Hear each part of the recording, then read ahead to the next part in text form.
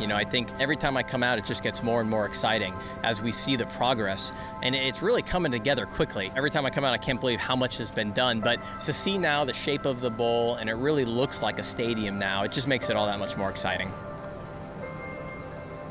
We're over halfway complete, and very excited about, you know, the fans finally getting in here. 2020, you know, it can't come quick enough. Very befitting of Los Angeles, and just a great home for the Los Angeles Chargers.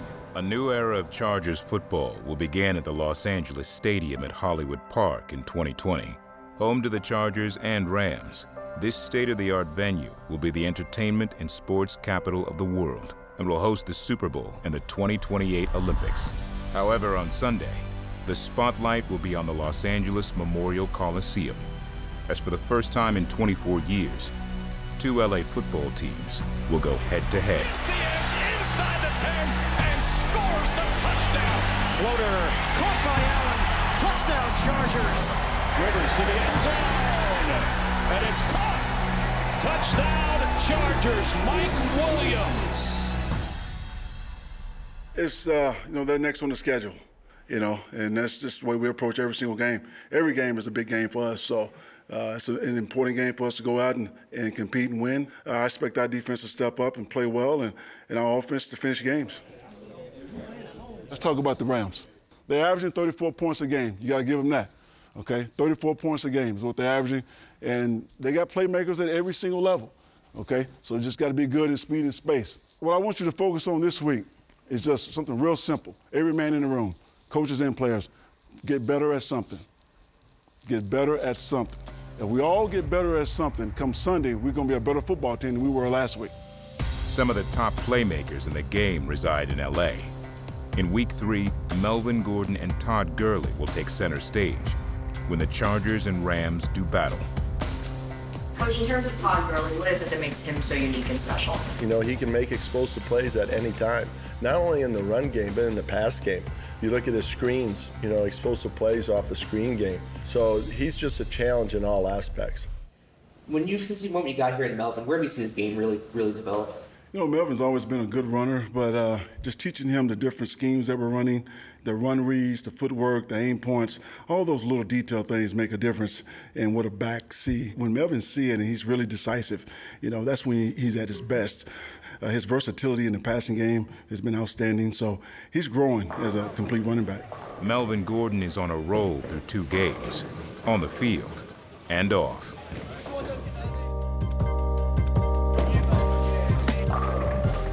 What are you guys doing here today? Just bowling. See, I'm in lax mode. I got on the slippers, you know what I'm saying?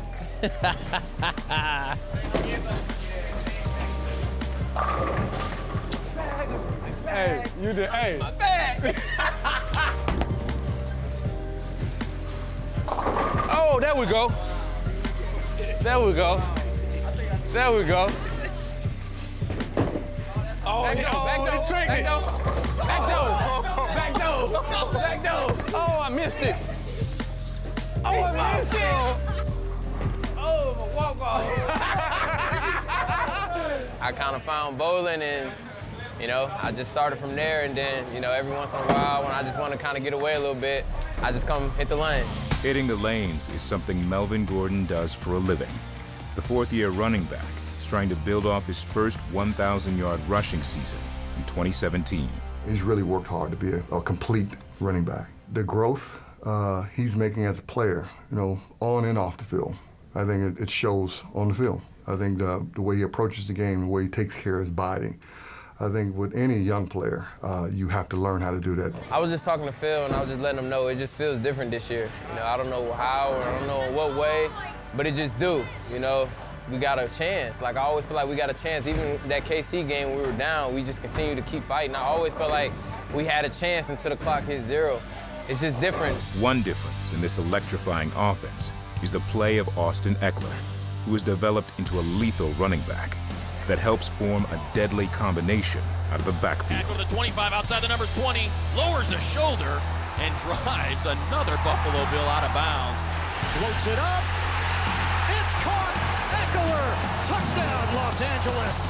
And you got a guy like Austin that can do a couple of different things, and he's a great complement to Melvin, it helps you. So, you know, the biggest challenge you face with that situation is how do you get them enough carries? You know, the talent level shouldn't drop, or the team shouldn't feel like it dropped, you know, when I get out the game. You know, he comes in there, he makes plays, he makes his plays, so, you know, credit to him, man. He's a hard worker, you know, so, you know, hats off to him, but, you know, we want to be the best duo in the nation.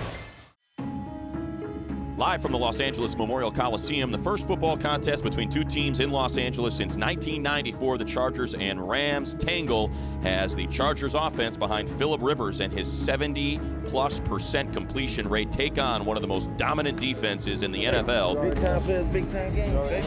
Bring it in, baby. What you got? Let's go. Let's go. Let's go. Charge on 3. 1, 2, 3. Go, man. Turn on the juice. Let's go. Go, man. Turn on the juice.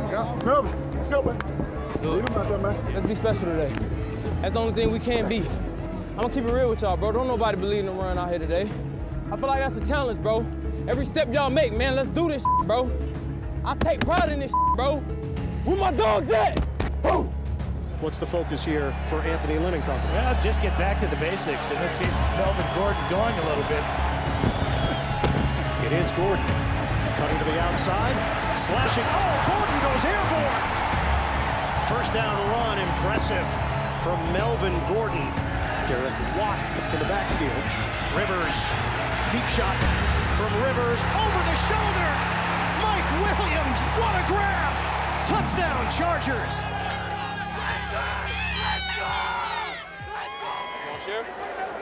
Way to play big, Nicola. Way to play big. Way to play big. You got me? Fight your off. They're going to get high. The wraparound's going to be there. But you keep fighting on the pass. You got me? You keep fighting your off. We get third down. We own it. Down 14-6, and the Rams offense threatening. The Chargers got a much-needed jolt from their first-round pick. To the end zone, intercepted. Picked off by Derwin James. The rookie continues to impress. So he gets the pick. The only problem, he went out at the 1, didn't stay in the end zone. I was out of bounds. What happened? I was out of the 1. No, it was my momentum carrying me because I had to travel so far to get to it. It was, my momentum. I was trying to get the ball out of bounds, but you mentioned it though. That's tough. It's a tough break. You don't want to get mad at Derwin James. Makes an unbelievable interception, but if he just runs out of the end zone, they're at the 20. You're at the 20. You've got some room. Story. They're coming, and they block it now, and they step on it. It's a touchdown. Hey, what's up? Hey. That ain't good enough, bro. Not at all. That ain't good enough. We here though. From the front to the back, we gotta tighten up. Bang, I need you. I need you, bro. I need you, bro. We gotta go. Soup, we gotta go, bro. We here, baby. We gotta go. Let's rock, man. With the Chargers down again by double digits, they call in their own workhorse running back. Keep this drive alive. They fake the jet sweep and give it to Gordon for a first down. And it's a pitch to Gordon, working the left side of that line, trying to cut through. 10, 5, 3, 2, dives to the end zone. Touchdown, Chargers! Let's go, man! Let's go! I was waiting on Watt block. I'm like, come on, Watt, come on. Y'all made that easy as boy. Hell yeah. We're gonna win this now. We're gonna win this game now. Let's go. Let's put a fight back. Just a little adversity. We're gonna win this. After a Chargers turnover, the Rams capitalized to regain a 2-score lead. But for the second time, Rivers found Mike Williams, who continues to thrive in this offense. And what do you do here? The Chargers have made their decision. They're going to go for it on 4th and short. Out of the gun. Rivers looking for it all. Caught, extending. Mike Williams, touchdown, Chargers. They take a risk, and it pays off. In the end, Mike Williams' 2-score day was not enough. Now the Chargers must fight their way back to 500 the following Sunday against the San Francisco 49ers.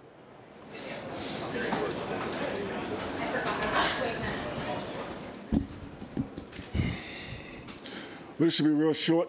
We didn't play good enough to win today. We can't give a team like that nothing. That offense was very good. We couldn't get off the field. We didn't put enough pressure on the quarterback. I think in the first half he was completing about 90% of his passes.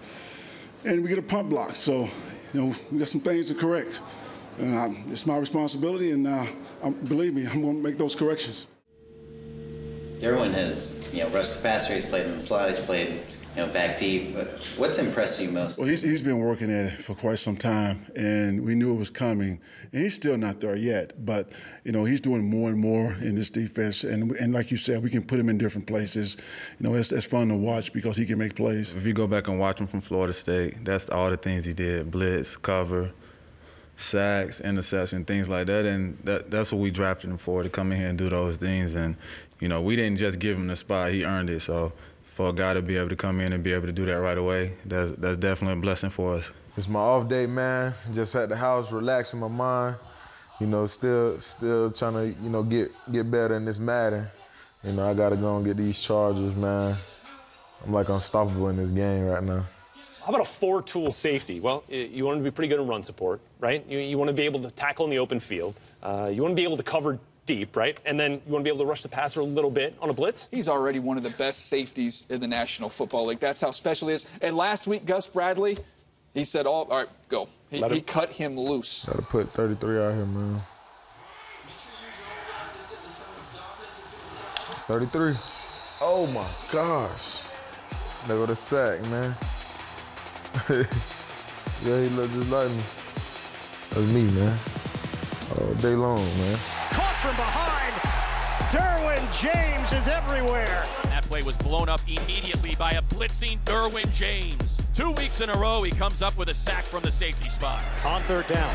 Shot to the end zone. Intercepted. Picked off by Derwin James. The rookie continues to impress. What we're seeing is he does play fast.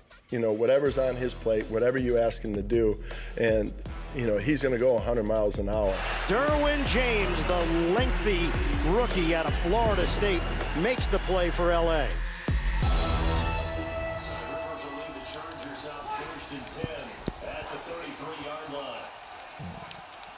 See Phil know all the tips.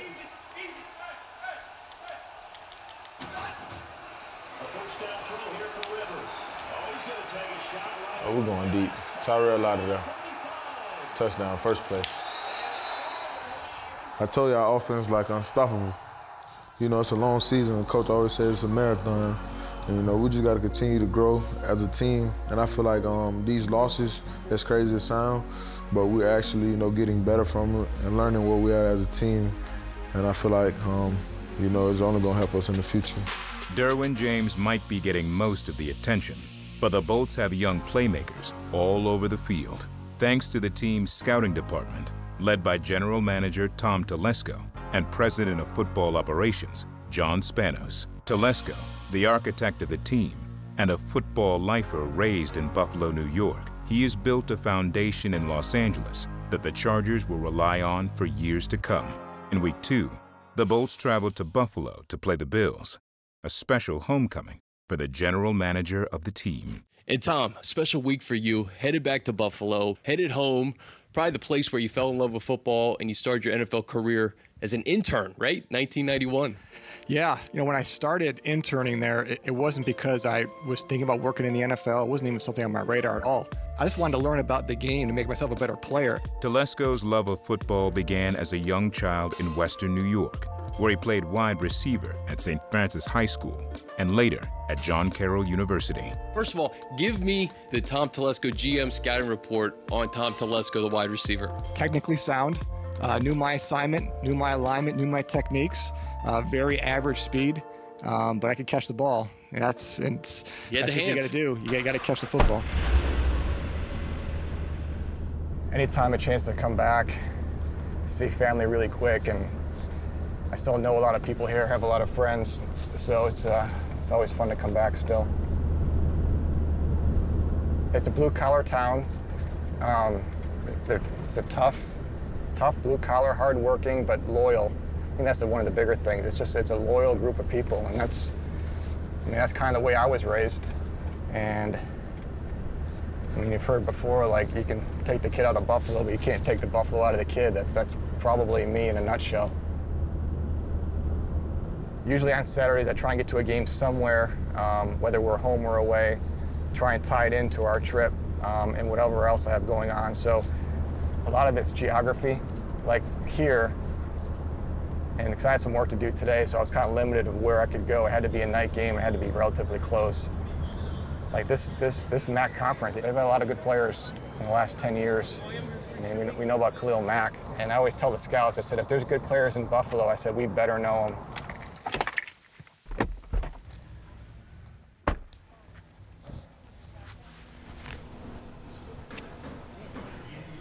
How you guys doing? Good. Hey, I'm Tom Telesco. Hey, John Fuller. Hey, John, how you doing? I came last year. You guys played Western Michigan. That's right. Because I know you're from here, but yes. were you playing the New York Giants? You were playing the Giants or Jets, yeah. So whatever you need. You're welcome it's a good setup. to get stuff out of the food and drink and stuff out of the press box. You're welcome to use that. Great. So, okay. Thank you very much. Telesco's background is in scouting, and today he goes back to his roots. The youngest general manager in Chargers history joined the team in 2013 after spending 15 seasons with the Indianapolis Colts. Gibbo, how you doing, man? Good to see you. Good, good. Hey, Coach. Tom Telesco with the Chargers. Hey, Tom. How you doing? Well, nice to meet you. You're doing a great job. So you're just checking this and then obviously tomorrow. Yeah, we got the game tomorrow. So anything I can do. Same here. Same here. Yeah. Oh, thanks for having me. Thank you. Every person's journey begins somewhere, and Telesco's began at New Era Field back in 1991. Now he returns to a stadium he once called his home.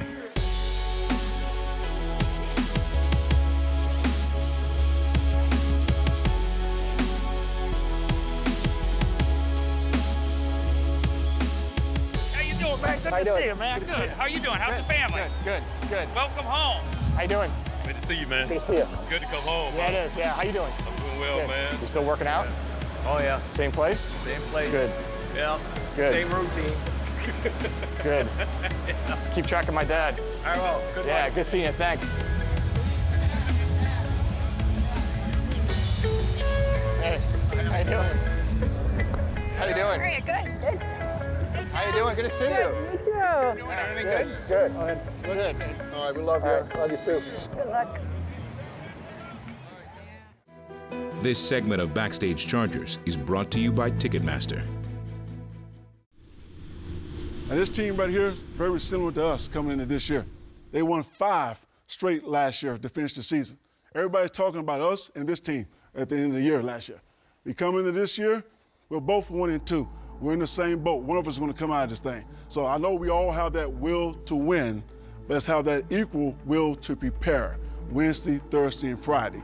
So that when we go out there on Sunday, okay, we finish the last quarter of our season at 500, and then we start all over again. Week 4 presents a golden opportunity for the 1-2 Chargers. In Philip Rivers' 200th career game, the team eyed an even record through the first quarter of the season. Go 5. Head out. The B. Go, baby. Go. Good. Great. 5. Let's go. Let's go. Let's go, Russ. Let's go. Let's go, baby. Let's go, baby. Here we go. The 49ers jumped out early with a 2-score lead. Come on, come on, come on, come on, come on. But the Chargers answered right back. He's down to 10 from the 25. Rivers looking to go deep, and he fires on an out route. Keenan Allen for a first down. Rivers wants to go back to the air, looking for Antonio Gates. He's got him. First 14 plays, Chargers at 30 yards. They've got 45 in the last 3, and they ended their total with Tyrell Williams. And the Chargers faced with 3rd and goal. Melvin Gordon at the bottom of your screen. Rivers looking his way. Now shakes him off, and a wide open Gates for the touchdown. Yeah. Nice job. When you stumble, I got my eyes off of it. Hey, we're all right. I threw a ball to them for a touchdown. We're fine. 17-6 in favor of the Niners. Rivers to Keenan Allen. Shotgun snap, passing down, looking to the right, throwing to the right. And there's Tyrell Williams with the grab, extension, and a beautiful play by Tyrell. That is all effort. 3 left, 2 right, right sideline is Austin Eckler. That's where he's looking. Going up top for Eckler, who is near the goal line. Caught! Touchdown, Chargers! Yeah, baby! Heck yeah! Now the Chargers gonna go for 2. Hey! Hey! Hey, shotgun! Ray! Delta! Rivers to Gordon. Gordon is in. The 2-point conversion is good. Way to make it work. Hey, great job on the 3rd down. Great job. Good reach, bad reach, I don't care. Great reach. With the score tied at the half, the Chargers looked for their first lead of the game. Going left for Tyrell, makes the adjustment over the top of Jimmy Ward. Terrible throw, great play. 48, Delta, set. Gordon trying the left side, hit by Malcolm Smith. He bounces off of him, and Gordon still going, still on his feet. What a run from Melvin Gordon. That's what I'm talking about. 5 seconds on the play clock. Looking to the right, still looking to the right, throwing to the right underneath. Has Melvin Gordon, touchdown, Chargers. Yes! Woo! I owed you that one. Huh? Yeah, I owed you that one. I missed it. I owed you bad. That was going to be a walk-in. We gotta play. We gotta play. First and goal for the Niners. Beathard throws, deflected and picked off. It's Trevor Williams with blocking. Williams still in bounds and still going. Williams finally tackled inside the 5.